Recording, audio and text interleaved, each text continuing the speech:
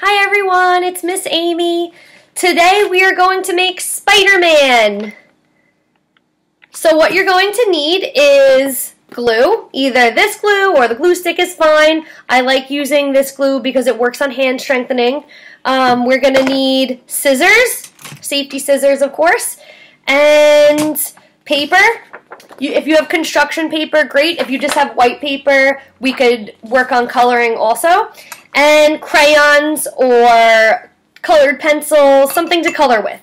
So the first step is we're going to take our pencil and trace our hand on the paper, just like this.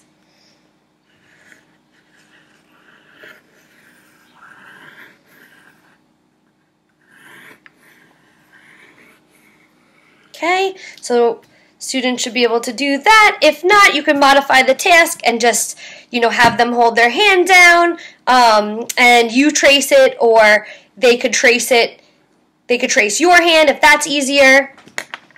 We'll take our scissors, and now to cut out the hand, to make that a little easier, what we're going to do is we're going to highlight the thumb and then just a mitt, like a mitten shape. And the child is going to just cut out the mitten to make it a little easier, and then you could cut out each finger. If they're not up to cutting yet, I recommend you cut out the whole thing. So we're going to make sure they're using their thumb in the little hole and their shoulder is in when cutting. Make sure their thumb is up. If they're cutting like this, we want to just correct them. So make sure their thumb is up, and they're going to cut out the whole thing. You could remind them to use their helper hand to guide them.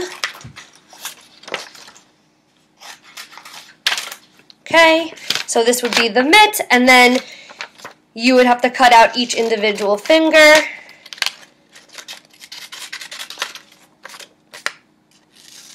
Just like that.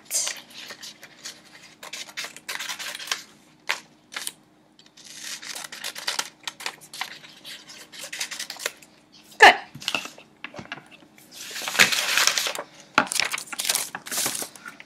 The next part, we are going to color the whole hand red. If you have red paper, that's great. You can skip that step.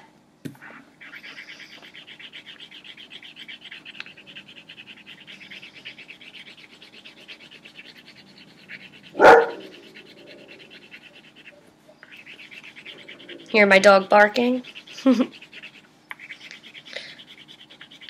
Okay.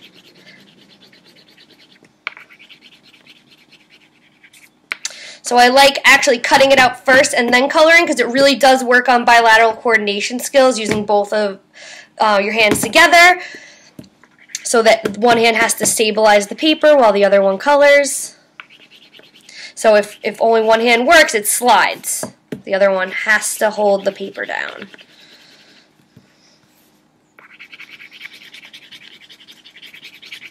Okay, so the next step is we're going to need some eyes. So we're going to take our piece of paper that we cut out the hand from, and we're going to make 2 half circles.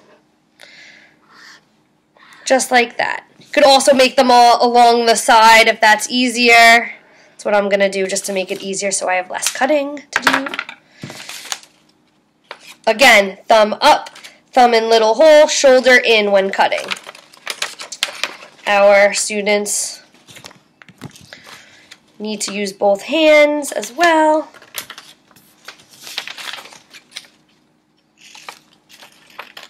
When cutting. Okay. So now we are going to glue the eyes on, just like that. I think doing it on a diagonal makes it look more like a Spider-Man mask. So I'm going to take my glue, and you could cue your child to rotate. Use your fingers to rotate the top. Loosen it all the way. And then if your child needs a visual cue, you could make a couple little dots on here to show them where to put the glue if they tend to use too much. They could use both hands to squeeze. Okay. Just a little bit they need. Tap, tap, tap. Again.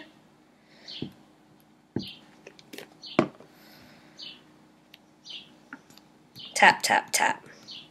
Okay, so the next part is we're going to need a black marker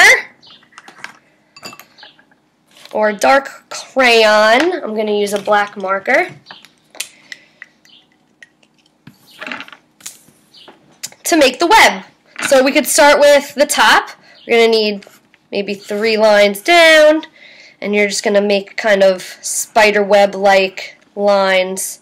I made curves and lines down. Same thing with the fingers.